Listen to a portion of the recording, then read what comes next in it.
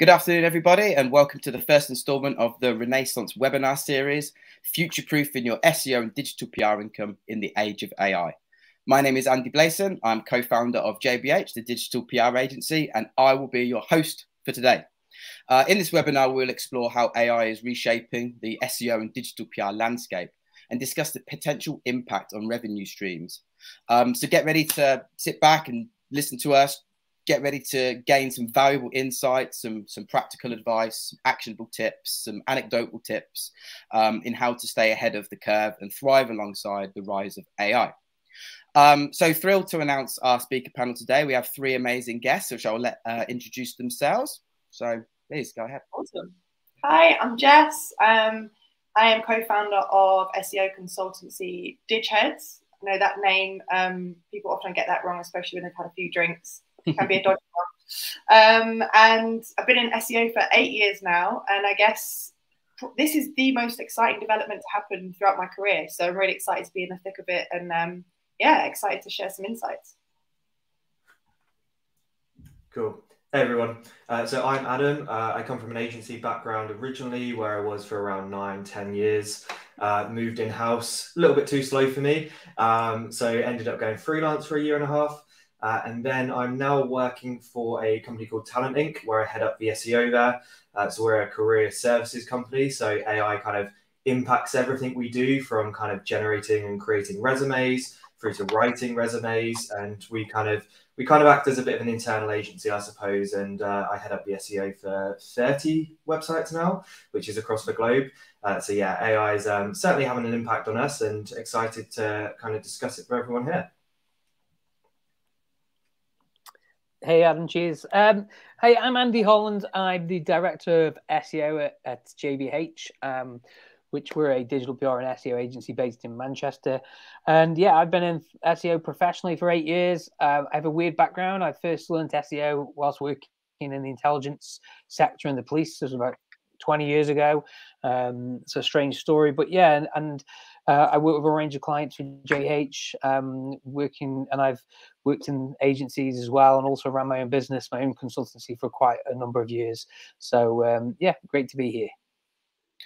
Awesome. Thanks for the intro, guys. So we've got a wealth of experience on the panel today. So how it's going to work is we've got 45 minutes of questions that I've prepared for the panel. For those that wish to ask a question, if you look at the top of the chat window, you'll see a question mark in a speech bubble. Please feel free to give some questions, which we'll have 10 minutes at the end to go through. Other people in the chat, you can upvote the questions if you like the look of one, add your own, etc. We're also running a poll as well, so please put your answers onto the poll. And at the end, we will see what the answers are for that, and get a general vibe over the way that AI is affecting people's mentalities, etc. So thanks for the intros. Without further ado, we're going to jump into the first question. So this question, I'm going to aim this at Jess first. So Jess, how do you think the rise of AI and AI tools will impact the revenue of SEO professionals? Love this question. I'm not just saying this, but I think that the revenue, for me, it's an obvious thing, and I'll explain why. It's because SEO is not a channel. Organic search is a channel, right? And SEO is the idea of optimizing the performance of a website for a particular channel. So while we have search, we will always have SEO. While humans search online, SEOs will have jobs. And I don't see that coming to an end anytime soon. It's going to get more complicated. It's going to grow, if anything. So in my eyes, the revenue of my consultancy and everyone sitting here is going to grow actually over the next few years, because we are at a point where search and the nature of human search, the models of the kind of the tech that we are using at the moment to search is getting more intelligent. It's understanding humans and how we talk better than ever. So for me, it's a complete, it doesn't make logical sense, the idea that this is going to put SEOs out of work, because what's happening is the way we search is getting more advanced. So logically, you would then say, if you're a company, you would say, okay, search is changing a hell of a lot. We do really well. We sell, tons of our products through organic search. The margins are amazing.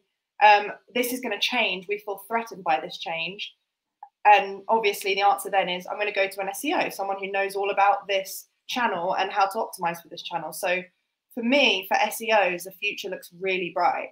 And if anything, I would say to the content writers out there, to, you know, PPC guys, and I think SEOs need to branch out into learning PPC too, and XYZ, etc. So I think for us, this is going to be a growing industry exponentially more than it has been in the past.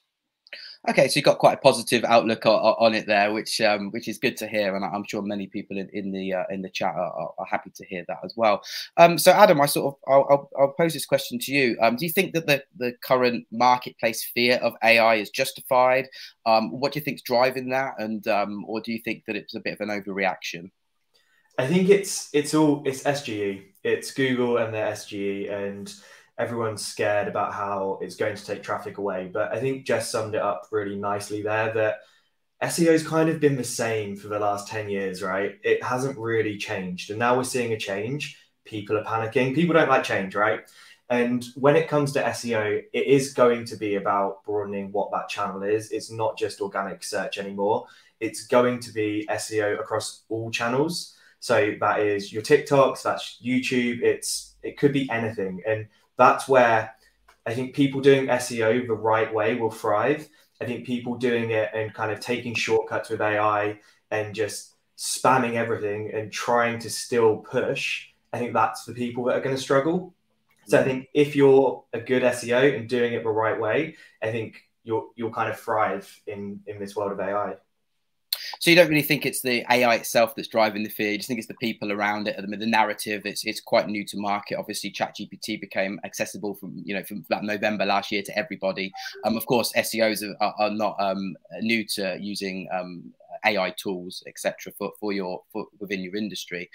So the fear, you believe, is kind of manufactured a little bit. Yeah, 100%. Yeah, and it's the big announcements, and that's what has I think pushed that on a little bit. Okay, cool. So Andy, in your opinion, which roles in SEO industry do you think AI will affect the most, and will it lead to elimination of certain roles within the next couple of years? Yeah, I mean, so my view on this is a bit flexible, if I'm honest with you, in terms of if we look in, it sort of goes back to all three the questions you've already asked in terms of, I massively agree with Adam in terms of what we're going to see is search go from being vertical to horizontal. Mm-hmm. So you'll have width across the search, and depth as well. So in actual fact is that search is going to be even easier to find what you want. It's going to be even easier to find businesses and brands and businesses of all sizes are going to have a chance to get in there, you know, whether it be local, whether it be somebody putting a TikTok or a video short out there about their local florist and things like that. There's going to be so many opportunities to be involved in SEO. So I think we're going to see an uptick in certain roles and probably a downplay in others. So for example, I think execs will be more productive. So it probably means we need perhaps less executives, and we're going to need perhaps more videographers to come in and get involved in video search and things like that. So I think what's going to happen is jobs are going to change. I think writers will end up being a lot more editor-based because they're going to be leveraging the AI tools. So I think there's going to be a modification of roles, but I am massively on Jessica's page in terms of I think the SEO industry is going to grow because ad costs are always going to rise. There's no doubt about that. And also, I just think there's going to be a need for more SEOs. It's just that their roles and identify and what they do generally is going to adapt and change. So I think it's really exciting, but I also think we're going to end up in a massive growth. We're going to end up with possibly a shortage of SEOs at first. We're going to end up with roles merging, changing, and then I think we'll end up with the new world order will be the fact that people are going to SEO because it's a way to get your brand in front of more people, and it's really cost effective to do it. So really, it's sort of sort of opposite of what I was expecting from that answer, really. So you think that potentially we might see an influx in new SEOs coming to market with these tools that are available, those that are looking to make the transition from maybe a more traditional sector into SEO. Is that what you think? Yeah, well, so if you think about what stops people from generally getting involved in SEO is the productivity. And you go and hire an SEO, and it's been traditionally very expensive for content. It's traditionally very expensive for an SEO because there's a lot of manual tasks, schema and things like that. Those tools are actually going to mean that your SEO actually delivers more value. And so if the SEO delivers more value in a shorter time space, then it's only natural to assume that more people will see the value of SEO, and because they can access that value earlier, because we're basically bringing more people into the market because we can do more in a shorter period of time. So in the end, you'll end up with that kind of growth. And as well as the width of the search channels like TikTok, YouTube, and things like that become even more powerful, then I think, and other websites start to grow, then you're going to see channel specific SEO as well take off. And it wouldn't surprise me if you have, now we have Amazon SEO agencies, but the SEO agencies of the future will do it all, I think. And it'll be, they're doing UX, they're doing conversion rate, they're doing behavioral science, they're doing Amazon SEO, TikTok SEO, YouTube SEO, that you go there. So it's all, like Jessica said, it's organic search, or as I like to say, organic search optimization, not just SEO. So it's going to grow as a marketplace, but I do think we're going to have some turbulence before that time. Yeah, I agree. Okay, so thanks for the input on the commercial side there. So Jess, pose this question to you about Google's search generative experience. Obviously, this is the hot topic at the moment, and what everyone's sort of asking for some advice on. So, do you think that the SGE will harm interest in the SEO industry, and if so, how will SEOs adapt to this, or are SEOs always adapting? Oh, yeah, SEOs are always adapting. I think that's why it's funny because I keep saying to myself, I'd love to do a course, but my expertise is SEO. And if I do a course, it's going to be out of date in 6 months because it's always changing. And I think with SGE, what I find really interesting is when I watched Google's webinar, when they first revealed all the changes, it looked to me like picking up a magazine and opening the front page of the magazine rather than a search engine. It was like editorial. It was so much imagery, little snippets, quotes. It was so interactive, videos, social media snippets. It was, you've got the perspectives tabs and all that. It really felt like they're turning it into almost like a digital editorial type experience. And for me, that will start to attract, because I think SEO, we've typically been put in this bucket of being these kind of very techie, nerdy, data-driven, but not massively creative. And I think SGE is going to move the industry to a much more creative space, and where we're going to have to really think about the imagery we're using in our content and the video stuff and how we can get involved in conversations in Reddit. And so that brings in a much more marketing mindset that I think the SEO industry is typically neglected quite a bit. And for that reason, I think a lot more, I can see, younger people now going, this is actually a really exciting thing. It's not just sitting there with Excel spreadsheets, and it's all about that creative nuance and all of the different things, like Andy said, social media and stuff. So I think it's going to grow and be much more appealing in that sense. Okay, cool. And Adam, how do you feel about that? Have you seen that you've had to adapt your style in the last 6 to 12 months?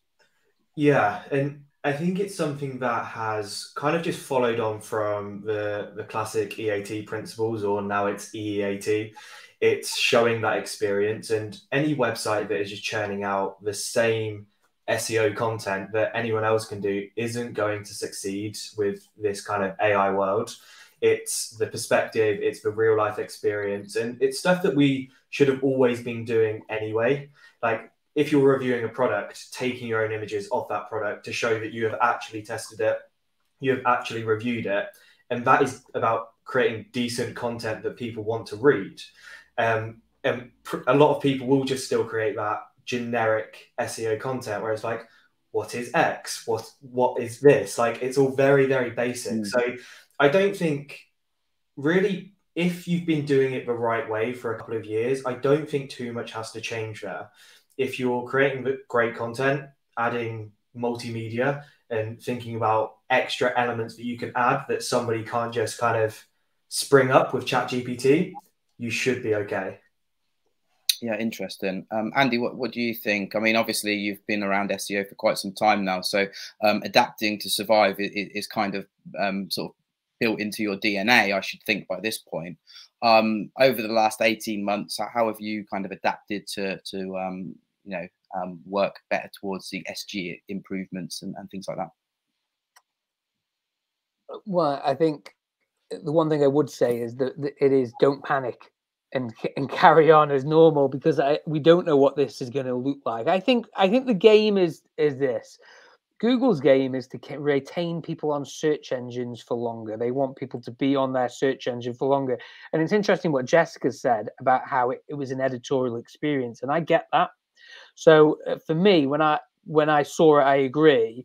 It's almost like you come to search and you stay there. That's what they want you to do. They want you to go back and forth from websites. They want you to search as a tool. Now, there's been quite a lot of studies around how and why people go to search, and we go to search in emotional need states, boredom. People open TikTok because of boredom. People go to search engines to, learn something, be reassured.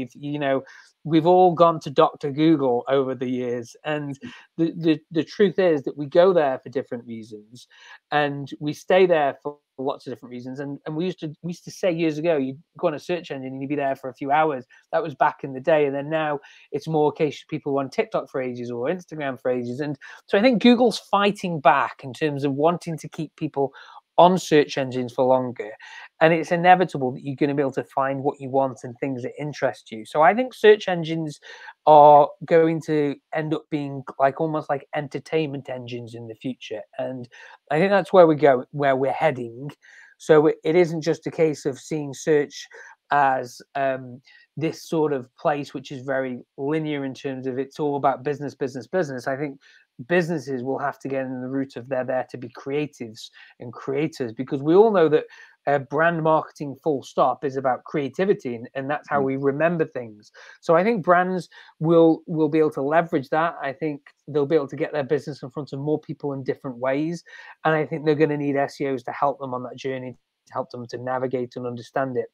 And I think you could argue you could put all the channels of social, everything else under one umbrella of search, and it'd be even more powerful. And we don't have these digital agencies as such where you've got like PPC, SEO, social media. You end up with one search agency, and that's a thing that might happen. But then you've got the publicity side as well, which is JBH digital PR agency and SEO agency, and I think that's the other key, is that publicity is going to play a big part in this, because the media is online. At the end of the day, I really love my discovery feed. It shares stuff to me all the time that's really I enjoy. It knows me quite well, and it's quite an entertaining feed. So I think that what you're going to see is search evolve. I think don't panic.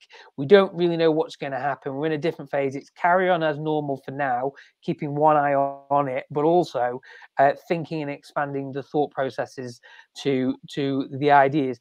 But I think ultimately, one of the big parts of this, and in this webinar, is we've got to become better at AI, and that's the thing. So if you're an SEO now, or into digital PR, any sector really, you owe it to yourself to invest time in AI, because I think that's going to be the separator in terms of people's ability to use AI.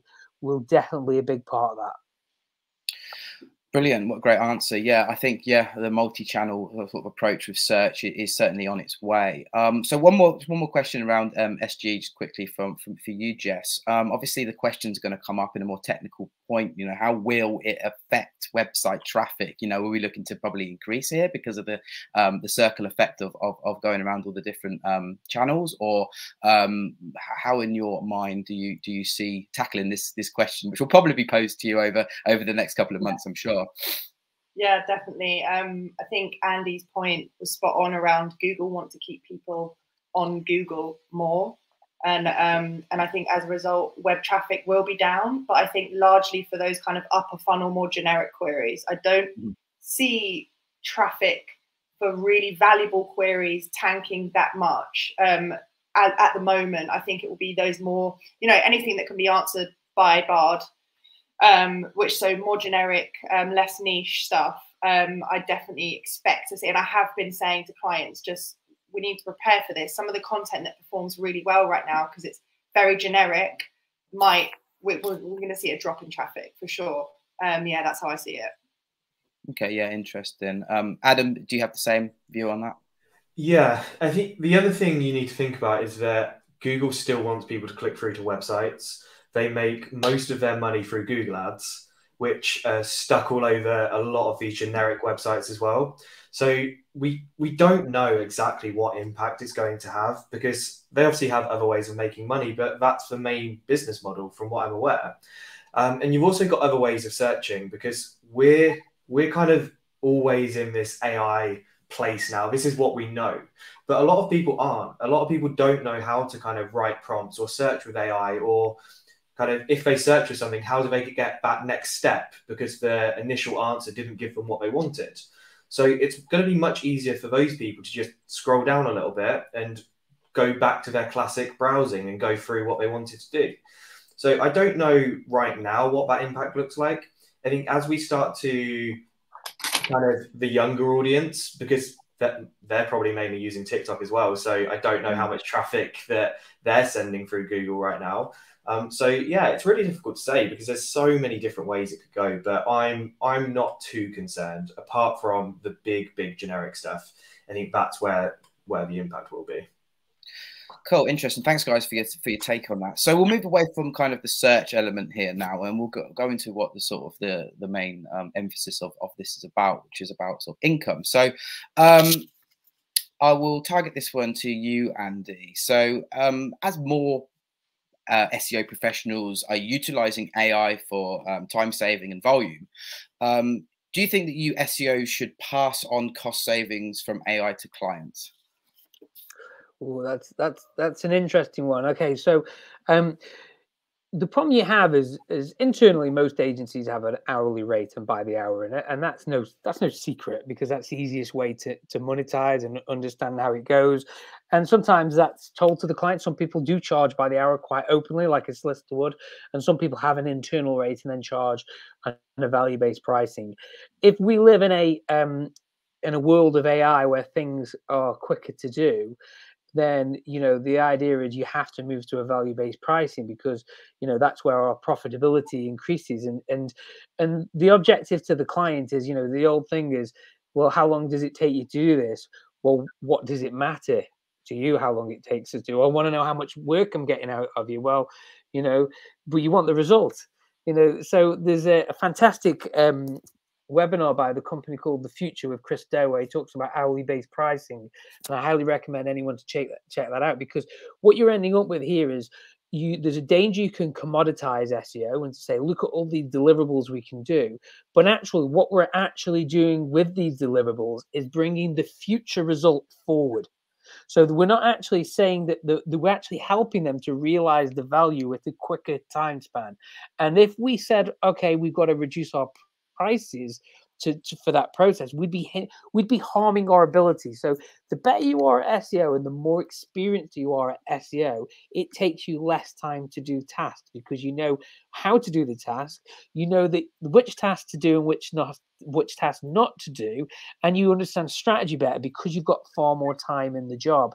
Now, if you then reduce your rates because of hourly and because you can do more, what ends up happening is you're punishing yourself for actually being good. So because you could hire somebody that takes 8 hours to do the same job that took you an hour to do. Mm-hmm. And that's the same thing with ChatGPT and AI tools. You're actually going to be punishing somebody for being better in knowledge and knowing what to do and not do. So we can't go down that route of commoditizing prices.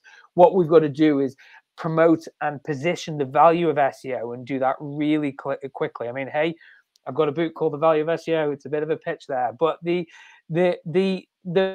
point is that that's what we're at. As an industry, we do a terrible job of actually positioning how SEO helps a brand, how SEO works, how you can get sales from SEO. Yet we all work with brands that are crushing it with SEO, and we do a terrible job of explaining and articulating that value proposition. And that's the challenge, the greatest challenge for us, to become really good at articulating that value proposition, to say, hey, Luke, this is what you get with SEO. And then the idea is, actually now we can do it even faster. What would have taken 2 years to get your results, we can actually do in a year, because we can produce more volume, more effort. You're going to get more deliverables. And yeah, but the price is actually higher, even perhaps, because we're actually delivering more value earlier, and you're going to get the end result earlier. So I actually see SEO is actually growing in revenue, because you deliver more and get that result faster, because that's what everyone wants, the results. And I think, it's the old adage of, how much did you get paid? Did you get paid for turning the screw, or knowing which screw to turn? And I think we've got to position ourselves as SEO is about, which screws to turn, and we've got an automated screwdriver that does it really quickly. But you're not paying for the screwdriver, you're paying for the knowledge. Yeah, brilliant answer. So really, the rise of AI here, this is just another tool for the arsenal, in the toolbox of SEOs, allowing you to actually maximize more value out of what we do per hour, versus the time when it actually was just a long haul to actually get that information and put it in front of people. Jess, you were nodding along quite feverishly there with that. So do you have something to add to that? Yeah, I was just going to say, we use tools like Ahrefs, SEMrush. We use all these types of tools. We always have, and no one has an issue with those. All those tools do is they help you do something quicker than you would have, right? And it's like we all work probably roughly 7 to 8 hour days. If we're going to use AI, we're not going to suddenly clock off at 10 a.m. after an hour in the office. No, we're still going to fill our days, but we're probably going to fill it with more value and tasks that are actually, we're going to get rid of some of those laborious Excel spreadsheets and make that stuff much quicker. So yeah, it's more value for sure.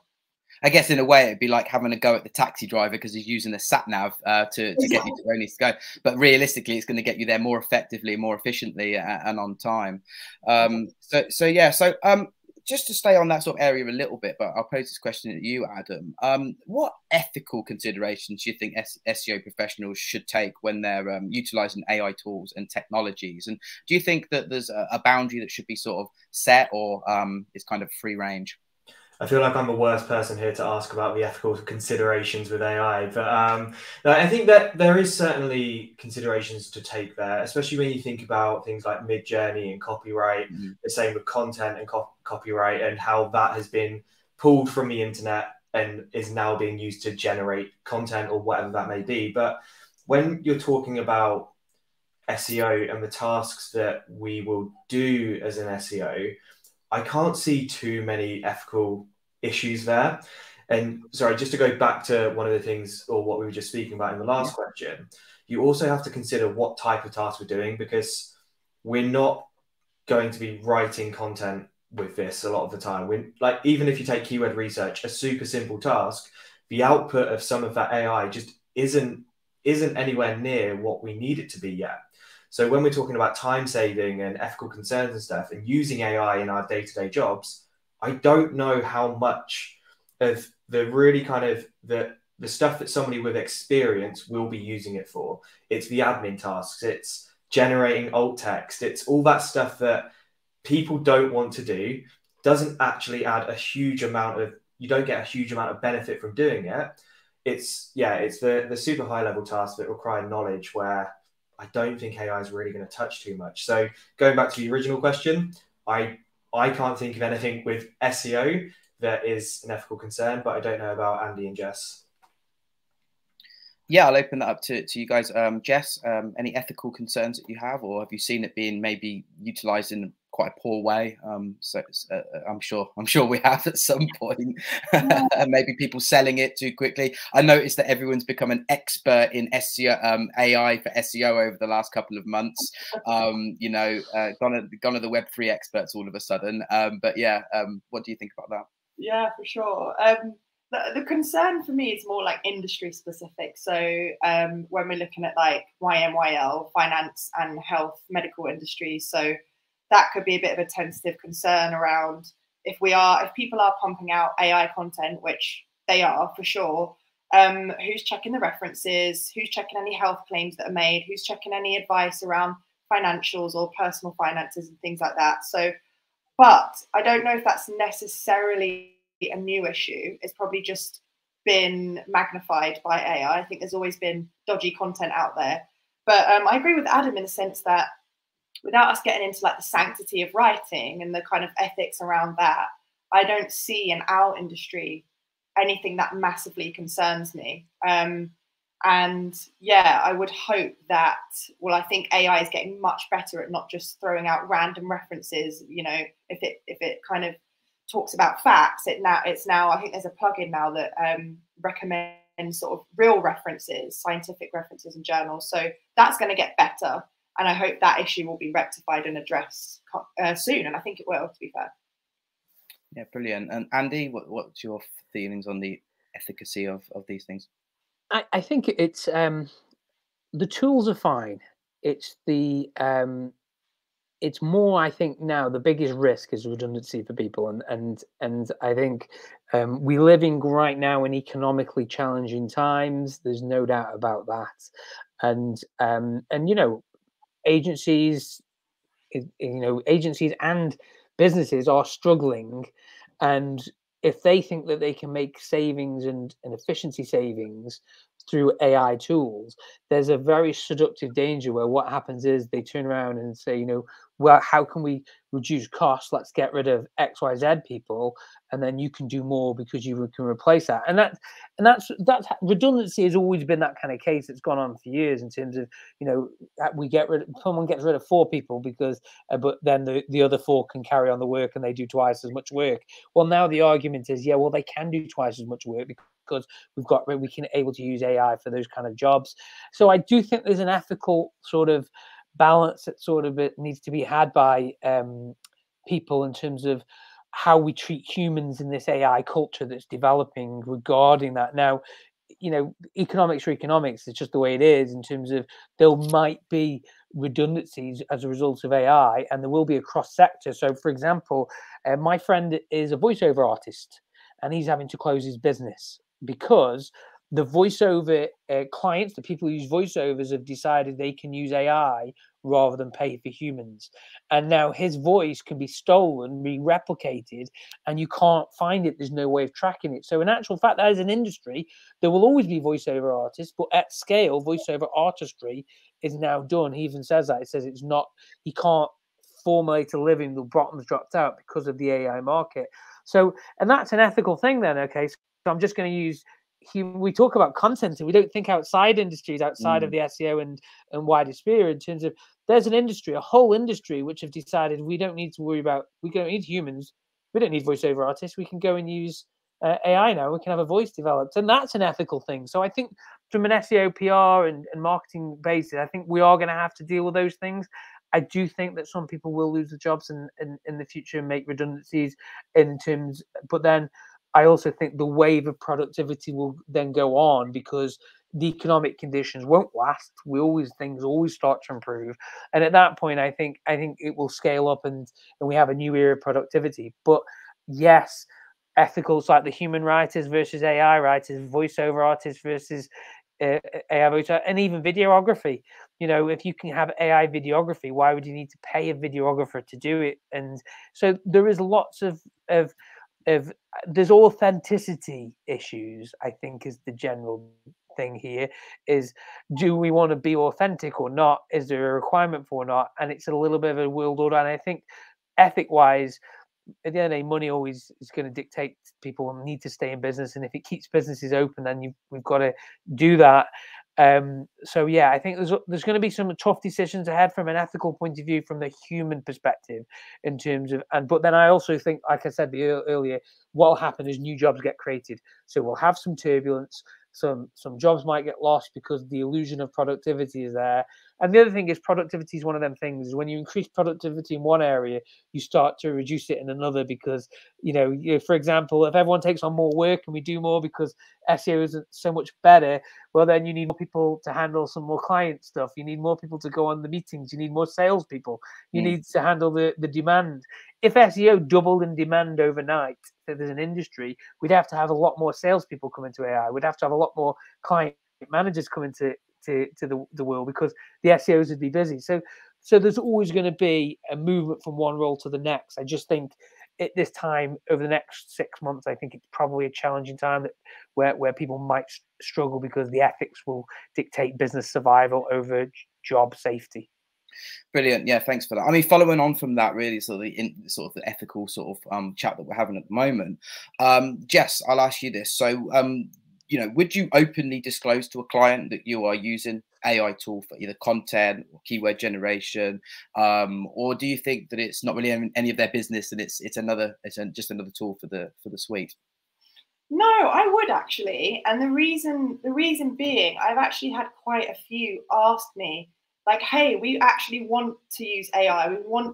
We want your expertise. Teach us how we can integrate AI into our processes, and can we make things quicker, and can we do things on a bigger scale? So for me, it's a way of like showing off. It's like, yeah, displaying your knowledge around AI and saying, you know, look what we did. We kind of did this whole spreadsheet of, like Adam was saying, thousands and thousands of alt text for images that we all know they're on the technical audit and nobody ever does them. They just sit there for months, years, you know, nobody gets to them. So things like that, I think it could be a really nice way to actually show your clients that you're ahead of the curve and that they don't have to worry because they're with someone that knows what's happening and knows the changes that are coming. As far as content, no, at the moment, the only place I'm using content is my own experimental website. So I'm using a tool called Byword to generate content articles. I'm going to see how that goes over the next 6 months. But yeah, definitely, I won't be using it for clients. And for that reason, yeah, I haven't had to disclose it, but not yet. I'm not ready for that. And Adam, what about yourself? Do you see any problems in disclosing the use of AI, or do you champion it as well? I'm for it as well, because we all know clients are probably going to do what they want to do anyway. So if you don't teach them how to do that, then they'll probably just stick 5 AI generated articles up on their site anyway. So why not actually teach them how to do it properly and explain the risks and what's involved with that? And again, going back to what I said previously, I don't think there's a huge amount that I would necessarily use the classic AI for anyway, in terms of content production or keyword research, etc. Like volumes are just hallucinations. So yeah, there's not too much that I'd be using it for outside of kind of speeding things up and efficiency anyway.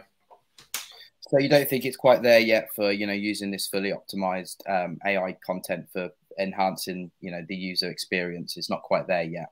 It depends if you want to go back to the ethics of it. So something I mentioned recently is, especially around these plugins, they're getting to a really good place now where you can scrape content, you can take other people's content and take those perspectives from that content to using your content. So it kind of starts getting into this weird cycle, which pretty much most content production has done that anyway. You've got a list of 5 websites open to get ideas and points anyway. But yeah, I think content production can be there for certain websites if it's very generic content and you can get the right sources and the right plugins and the right facts within ChatGPT, as an example, then it can be pretty close. But right now, it needs editing to get anywhere near. And when you then have to take all that first step into consideration and then the editing, you may as well at that point just get a writer who knows what they're on about to do that thing. Brilliant, brilliant. Right, okay, so we've talked a little bit there about the commercial side, the search side of it as well. So now my question is going to be to you as SEO. So I'll start with you, Jess, with this one. It's likely, obviously, we've probably understood that already, that you're using some AI tools within your suite of tools. But what are your favorite AI SEO tools, and what do you think separates them from the rest of the pack? Oh, good question. Well, I mentioned Byword, so I'm going to talk about that. Okay. If anyone doesn't know, there's a creator on LinkedIn called Jake Ward. He's one of my favorite creators, and he's all about content and actually optimizing blog content for conversions. And he has recently started promoting a tool called Byword, and it's really, really great. So one of the use cases is, like I mentioned, one of my my side websites that I use as kind of an experimental thing for SEO. It's actually an SEO blog. And so one of the things I could do is where I wanted to create a whole batch of like programmatic content with Ahrefs versus SEMrush. So I wanted one template for about 100 different blog posts, just comparing SEO tools with the exact same layout. With Byword, you can put in your the template. So it will be like in brackets tool name versus in brackets tool name. And then it will, you export all of the tool names, and then it will literally spit out like 500 variations and write content on automatic for every single one of those variations. So that is super interesting. The idea that you can use a tool like that to create very basic programmatic content, because Google is not against AI generated content. So if you can find content that doesn't need human input and it's just a fact, like SEMrush does XYZ, it's just factual, then it can be really useful. So that is one of my favorite tools at the moment. I really recommend it. And then GPT-4, an obvious one, but for me, it's the best. There's so many plugins now. You can do so much with it. Internet browsing as well. So, you know, I still see people on LinkedIn saying that the data is out of date, but it's not now, because there's internet browsing if you're a Plus member. So those two are my absolute holy grails right now. Is that included with the GPT Plus, or is that with Agent GPT plugin as well? Because I've used that to some success myself. But yeah, I need to try that one. I haven't, but yeah, that's included with GPT Plus. Yeah. Okay, cool. So it seems like each update is bringing us more and more closer to what we envision AI really to be, which is you know, something that can search live data for us as well. So that's interesting. And the tool that you said, was it Byword? Is that BY? Yeah, BY word. Yeah. Okay. Just for the chat there, if you want to check that one out. Adam, yeah, same question to you really. You know, what tools have you seen? What are you using? What do you think is a must-have for SEOs? It's going to be a super boring answer. Google Sheets, just with AI and just finding efficiencies and building your own stuff. And even so, Danny Richmond, who runs, I think it's SEO Training London or Training SEO London, he releases loads of these sheets that integrate with AI, so alt text generation or these super small things that will just provide efficiencies. And creating your own tools with using ChatGPT, obviously, within Google Sheets to do a lot of stuff that you don't necessarily want to do. I've tried to stay away from lots of these fancy AI tools and that sort of thing, because I feel like a lot of them are it's just ChatGPT with a fancy skin over the top of it. So build what you want in Google Sheets pretty quickly. Like, I'm not a developer by any means. I can kind of read and understand what's going on, but I'm not a developer. And some of the stuff that I've been able to make over the last 6 months, I'm amazed that I can do that thing quite easily within like an hour. So yeah, I'd say just experiment and make your own tools and see what you can do. So you're saying tools for purpose really over tools that are there for the, you know, obviously profitability, etc., which, like you say, they're all on the foundations of ChatGPT. And of course, you say you're not a developer there and you didn't know anything. Of course, you could just ask ChatGPT how to do it and it will teach you as well. So you know, I've had some success by writing some formulas for you know, Google Sheets as well.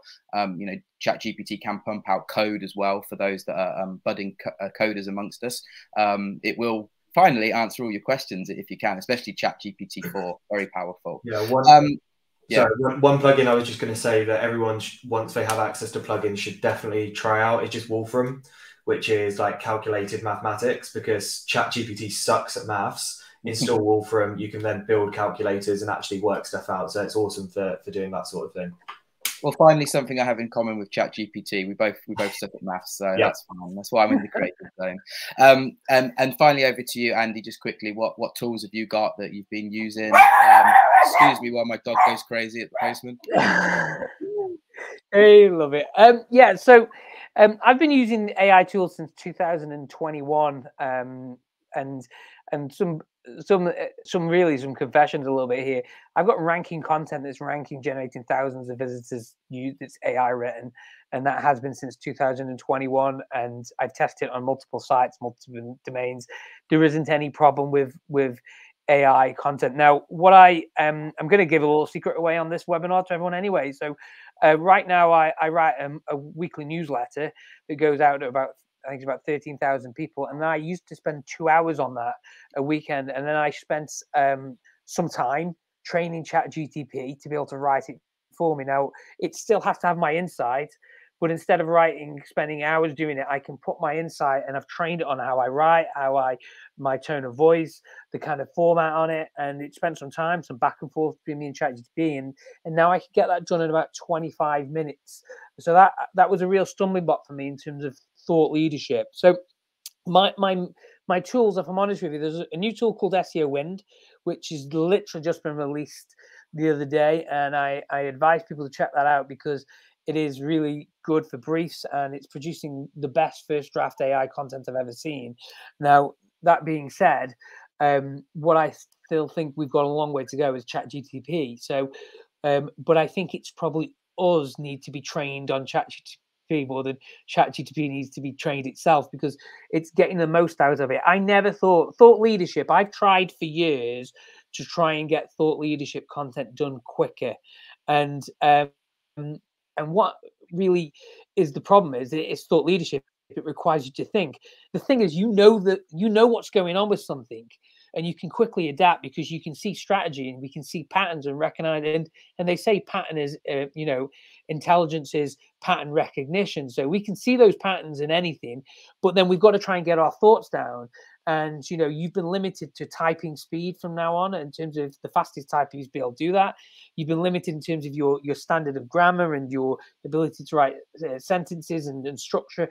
Now, with thought leadership, if I can crack the thought leadership code of ChatGPT, which is fantastic, it can build great content in a short period of time that's based on my thoughts. So that's my sort of like real big tip, is to go back to ChatGPT and make it work. In terms of, I think it's great we can do the boring things, but I think its greatest potential hasn't been realized yet. And I'm thinking, well, how can we do that? Now, if I'm honest with you, I didn't figure out this. ChatGPT, it figured it for me. We worked it out together how we could do it. And it was quite a bizarre conversation with me to and fro and speaking to it as if it was in the room to me, like a human. So what I would say is, ChatGPT is a great tool, but we probably need to get more out of it. And I think we need to be like, Rocky Balboa's trainer, and Rocky too, and we need to be putting it to work constantly and making it do more for us and seeing what the potential of it is out there. Yeah, brilliant. Okay, cool. Well, guys, that's the questions that I had for you. So we're going to quickly go over to the chat. I've got a few questions in there that we'll ask quickly. So we'll kind of do this as a bit of a speed round here in order to get this wrapped up in time. So the top voted question here is which I'll ask all of you to just give 10-15 second answers to. Starting with you, Jess. Should SEOs change their job titles in line with these changes to future-proof their careers/hiring potential? I've thought about this and I think I will. I don't know what to yet. Maybe search experience curator. Who knows what it'll be, but I think it will happen at some point, yes. So it's a yes from you. Adam, do you think, have you thought about this yet? Any epiphanies? I haven't, no, but I don't think we will. We're still optimizing for search. It just might not be in the same place. More about the skills rather than the title. Andy? I think SEO is a really bad name anyway for what we do, in terms of it just makes people think just search, and I think it's going to go broader. So I'm with Jessica. I think, yes, we need to change the names, but not yet, because SEO is still the category that we work within, and changing that would be disastrous, and you probably reduce the amount of opportunities that are out there for you. So any change regarding the SEO title is going to be years away, in my opinion. Yeah, I think so as well. I think it took long enough for it to settle on the one that it's on. It might be one of those where the cart in front of the horse for a little while on this one, unfortunately. So another question here is, once again, we'll start with you, Jess, on this one just quickly. How should we deal with clients who question the state of SEO? For example, the ones who don't understand the power and impact that SEO, when done right, can have. When they question whether they need SEO or if they can get AI to do it for them. So when the client says to you, hey, I can do this, surely, with myself, how do you answer these questions? Oh, it's a tough one. Always has been. I think something that I always like to come back with is a question. For example, how much is it going to cost you to not do SEO right? That's always gets them thinking about the potential drawbacks of using AI. Brilliant answer. Adam, how do you shirk these questions? If you've tried pushing it and tried to explain it and they still won't take it, then let them do it. There'll be a cleanup operation in a couple of years to fix what they've done. But if a client's pushing you and they think that they know best after paying you to do something for them, then so be it. Let them get on with it. Yeah, I agree. I think there's still that confusion at this point that there's these tools out there that can automate things. The term automation makes people kind of go, oh, automation, I'm good at that. I can do that. I've automated my home Alexa devices. I can automate my SEO for my website. Yeah, unfortunately, we're not quite yet. And anyone that's used ChatGPT or any of these things to try to, create something for them in terms of SEO, keywords, content, etc., knows that it can help get you there, but there still needs to be that human input at this point and professional input as well, because at the end of the day, it's not something you can learn overnight. And I think the fear is beginning to wane a little bit as professionals have realized this. It's a good tool, but it isn't the be all and end all just yet. Who's to say where it will go? But at this point, I still think it's professional driven. Andy, your thoughts on this quickly? I think it goes back to the old adage of if you think it's expensive to hire a professional, wait till you hire an amateur. And I think it's going to be, if you think it's expensive to hire a professional, wait till you just use AI. And I think that's the the best comment to then that on, in terms of, I think people need to know what they're doing to use AI. And when it comes to outsourcing, we always say, don't outsource something you can't do yourself or haven't done at least once. And I think that's probably the same thing with SEO. If you're going to use AI, you need to find SEO that knows how to do SEO the right way and use AI the right way. Great answers, guys. Right, we've got trying to get two more questions in quickly before we finish the webinar. Okay, question here. My whole career is based on copyright, editing, and content strategies. My job will be the first to go, as AI can replace me. Oh, no one can replace you, Shannon. Of course not. How should I diversify my skill set? Quite a good question there. Yeah, kind of what we were alluding to earlier. A legacy roles diversifying into SEO. You see that, and how would you advise Shannon to do so? Jessica, kicks off again. Yeah, it's a good question. I think, on the one hand, I wouldn't worry too much, because for a long while we're still going to need you. But I think one thing potentially to do is niche down, because when it comes to SGE, the clicks are still going to go to very niche content. So if somebody's searching for something very specific in the investment industry, for example, Bard won't be able to answer that with a good amount of detail. So I would recommend niching down and becoming an expert in one industry and really pushing yourself as the go-to copywriter in that industry, because there will always be a need for people that know things in detail, regardless of what happens to search. Adam, what advice would you give to people looking to diversify potentially? I again agree that I don't think it might not be the first to go just yet. For me, people are going to get super bored of AI content. As far as we can go in the next 2 years, maybe, and as good as that content will get, I think people will get bored of it, and we need storytellers that can create stories within content and really good content. So I think if you're that way inclined, that way, but if not, niching down, I think, as Jess said, is the way to go. And Andy, quickly, you've retrained over the years as from a traditional work role into an SEO. So in 10 seconds, can you give us some tips and advice there? Yeah, I have a different view. I think SEO content writing is done for a career, in terms of it's going to churn out a lot of things that is just exactly what somebody needs to read to answer questions and get to understand something and scan something to get information. But I don't think that that's the end of Shannon or anyone's career. I think they're going to have to evolve. I think content design is the industry I would get myself into, and that's not just knowing how to create this content, it's how to make it look good, read good, how to make graphics for the content, understand SEO around content, or learn all those things. So up yourself on SEO, become good about copywriting, That's another avenue that's going to go there. And also create unexpected content, thought leadership, help thought leaders themselves to get their thoughts out there, ghostwriting, things like that. There's so many opportunities out there, but I think the SEO content side is probably going to be exhausted, but it's going to open up massive opportunities for content out there. So I think content writer is probably to a degree going, content producer is probably more going to happen in the future. And I think I can't wait because there's going to be so many great things to read. Awesome. And one last question, guys, I think will fit in. So this will just be a yes/no answer with just one reason. Do you think Google and other search engines will keep softening their stance on AI-generated content? Jess? Yes. AI content already ranks all over the internet. Yep. Adam? Yeah, they have no idea how to find it. And Andy, I can guess what your answer might be. Yeah, it's here to stay. Fantastic. Well, on that very profound words from Andy there, it's here to stay, guys. And that about wraps up our first Renaissance webinar for today. So thank you, everyone that joined us in the chat and asked questions. Sorry if we didn't get around to answering your question, but I tried to answer as many as possible. Just have a quick look at the poll. So the question was, are you worried that AI could replace you or even destroy your role? 46% of you said no.